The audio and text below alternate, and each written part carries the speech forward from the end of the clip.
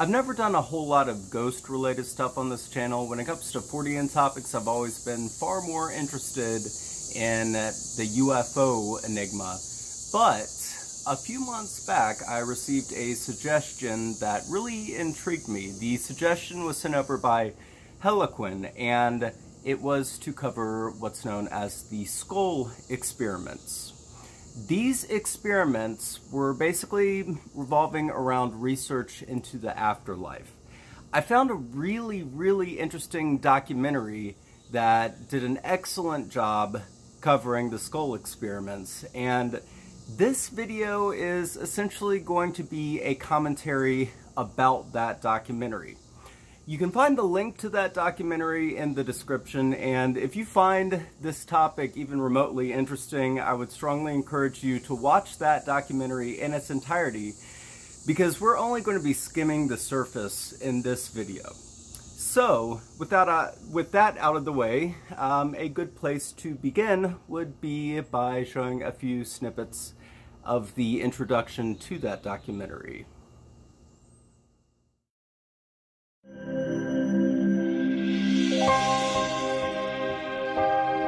After endless fake ghost TV shows, here at last is a documentary that presents the real evidence.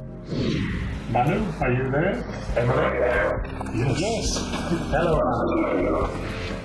The experiments featured in this program have been described by the scientists who witnessed them as some of the best evidence for life after death ever. We had 1,000 hours of continuous communication with the spirit world. Be quiet. Marie. For 5 years, the Scole experiment continued to produce a vast range of extraordinary phenomena, more than in any other experiment in the history of the paranormal. It was witnessed by hundreds of visitors and monitored by a team of internationally renowned scientists and investigators. I must stress, it changes your paradigm.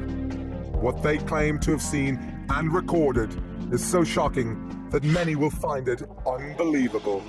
The experiments yielded numerous forms of evidence. This included audio evidence, photographic evidence, video evidence, as well as something called apports, which I won't be getting into apports in this video. I want to start with the audio evidence.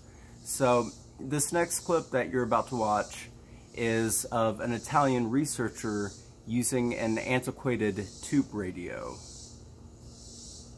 But could the Scole group communicate through Bacci's radio? Manu, are you there?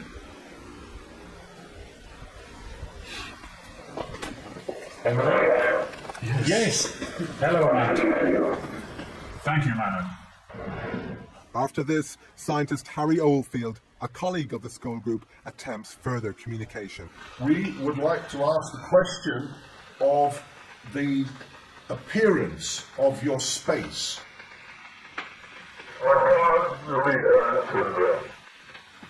Can you tell something about Scole?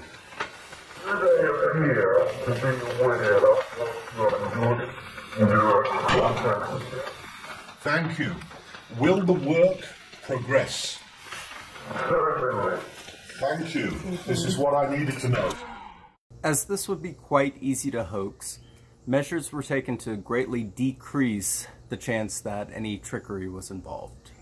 Dr. Torriello was present during key scientific experiments that he says eliminated any possibility of remote transmission. One of the first of these experiments involved putting Bacci's radio inside a special device that shields it from all radio signals. Yet still, the voices continued. Second point, the radio was switched off, and though the voices were going through. The third and main point, that the tube or the valves of the radio were totally removed. Still the voice were going through. So you tell me how it's possible. Thank you for your hard work. They still needed to eliminate any possibility of fraud taking place under the cover of darkness. Therefore, the Scole group devised several controls to help eliminate this possibility. One of these controls involved all participants wearing luminous wristbands. These bands were attached with Velcro, so they could not be removed without attracting attention. They also requested the use of night vision equipment. To date, nothing from the Scole experiments have proven to have been fraudulent. However, there is reason to be skeptical. Here's what Skeptoid had to say. Due to the large number of investigators and sitters involved, the number and consistency of paranormal episodes observed during the seances, and the lack of any finding of fraud, many believers often point to the Scole experiment as the best scientific evidence that spirits do survive in the afterlife and can and do come back and interact with the living. A bit further down, unfortunately, the Scole experiment was tainted by profound investigative failings. In short, the investigators imposed little or no controls or restrictions upon the mediums, and at the same time agreed to all of the restrictions imposed by the mediums. The mediums were in control of the seances, not the investigators. What the Scole report authors describe as a scientific investigation of the phenomena was in fact, by any reasonable interpretation of the scientific method, hampered by a set of rules which explicitly prevented any scientific investigation of the phenomena. We persistently asked them to accept infrared cameras, and they said, not yet, it would interfere with the energy in some way.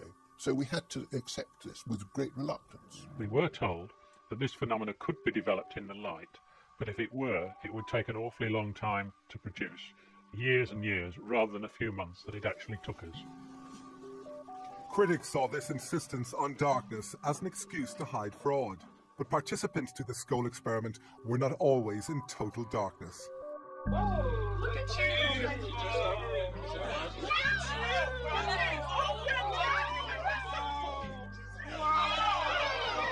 There were various shapes, generally like a pea.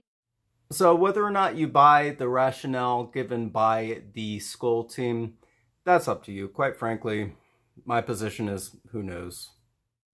As to from where they were receiving the instructions to carry out these experiments, the participants made an interesting claim. The Scole group insists that instructions on how to position the camera and mirrors came from their spirit communicators.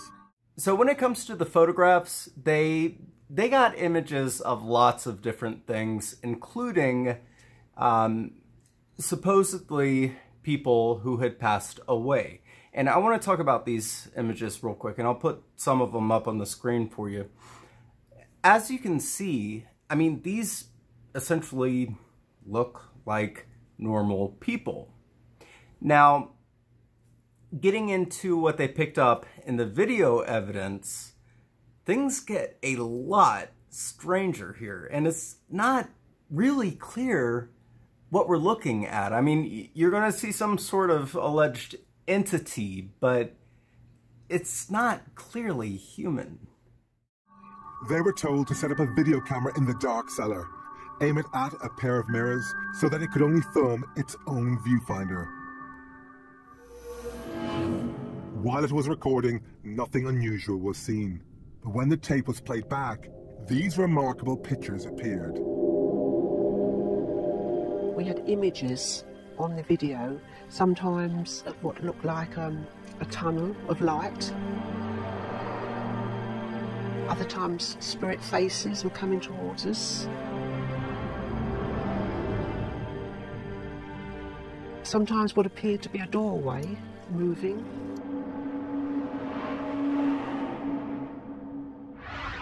Skeptics claim these images were created by video feedback, occurring when a camera records its own output.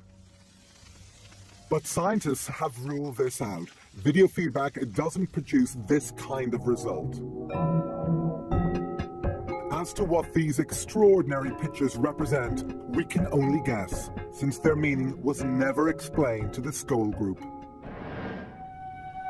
This video, also totally unexplained, appears to be a ghostly face with moving eyes. Later, a few video experiments were attempted in full light, Again, nothing unusual was seen during the recording. However, on playback, this unworldly figure appeared.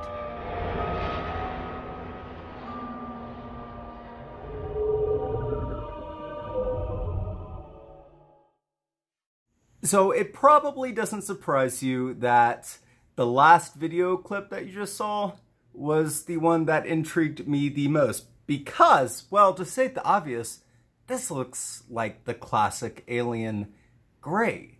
I'm not saying that that's what it is. I frankly have no idea. I did notice, however, that it doesn't seem to be very three-dimensional. It seems to be almost flat. This doesn't mean it's real. It doesn't mean it's not real. Frankly, I have no idea either way. But what on earth is this? If it's a hoax, then, well, that's one thing. But if it's not a hoax, what is this? What they're going to talk about next absolutely floored me, and I want to preface this a little bit. So, when I was in high school and military school, I had the awesomest history teacher in the world. He would teach us all kinds of fringe things about history that aren't usually part of the curriculum. And one of the things that I learned in his class was that Thomas Edison believed that technology would advance to the point sometime where mankind would be able to communicate with the dead. And in fact, he was actually working on a device to do just that right before he died. He never finished it. If I'm not mistaken, that belief was also shared by Nikola Tesla. The Scole group say that their spirit communicators suggested ways of improving their experiments. For example, they told Professor Edison, one of the SPR scientists, how to build a device for boosting communications via the tape recorder. But this information arrived in a very strange way.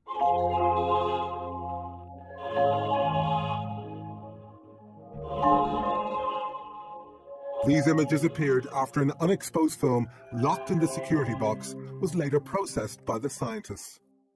The scientists speculated about who was providing this technical information.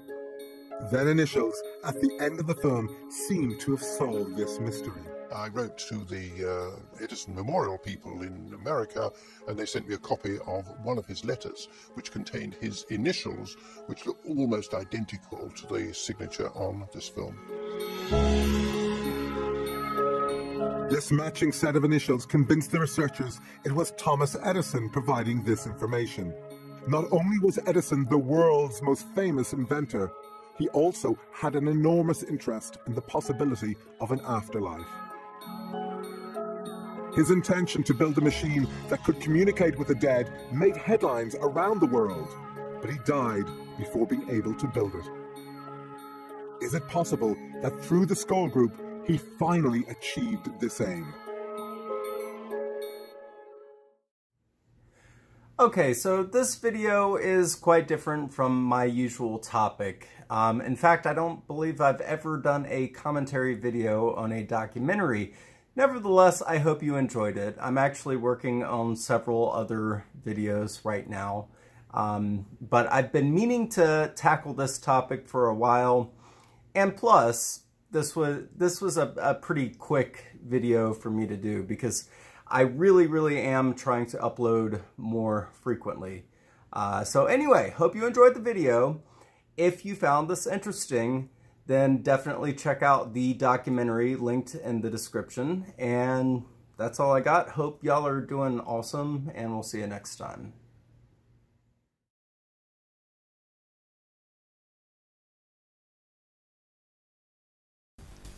Hey everyone, Drew here from Mad Cat Mysteries, and I hope you enjoyed the video you just watched.